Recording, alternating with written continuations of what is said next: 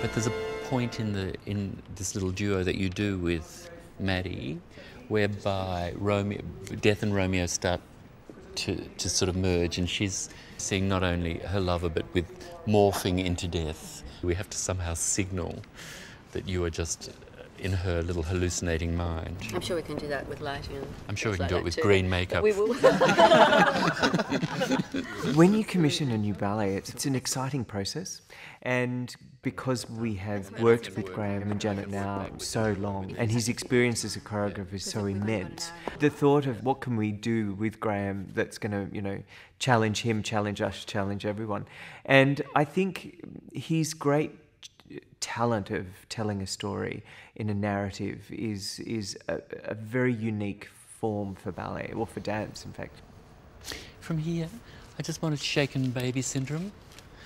I just want from here you actually lift her onto a little, no, not, still on the floor but onto point, just lift her up to there, and I just want to shake the shoulders so that you have to really relax so that it's just completely flop for me. And I would love it on points 30s, taking you out and bringing you back in. So, boom. Oh, sorry. Yeah, let's try it on flat. Crack. Did I hear a crack? So I think we need to just keep it more contained. Yeah, like a vibration. Ooh. That's beautiful. That's better. The vibration's better. So, what I love is the challenge of finding a new way of interpreting a story that has been reinterpreted a million times. Everything from West Side Story to a Baz Luhrmann production to a million ballets that have been done on this subject. Nice and slow, and under, and rond. The challenge now is to find a way that excites a new audience. And under. For me, the fascination of dealing with Romeo and Juliet, which is known to everybody as a famous Shakespearean work, and ponch. Finding a way beyond words, because dance is not dealing in words. Beautiful. Rond. I love that. Keep going. One more. See, you're not under control. That is so nice.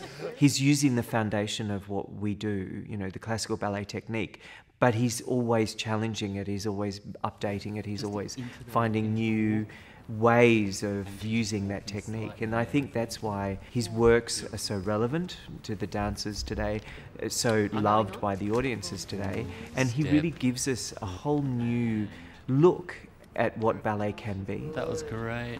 I'm liking that. Basically, I think we can get her into that position, but you can also support her into that. On my belly? Like on your belly. Yeah. On your belly, on his shin, on their shins. Just roll into that, that's it. Now keep going back, boys.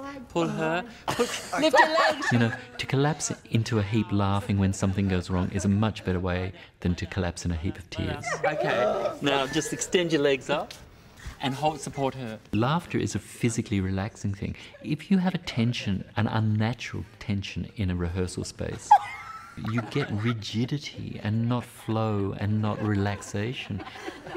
If we got to that position here, the act of lowering might actually allow us to do that. Okay. That's a big question. The classical ballet is traditionally, you fight gravity, you defy gravity, you float above it, you get on points so that you don't look like you're attached to the floor. Contemporary dance really loves that is the source of your jump, that is the source of your energy. You're like a plant taking nutrition out of that. These dancers can do both. Boom, that's a beautiful position. Boom, that was great.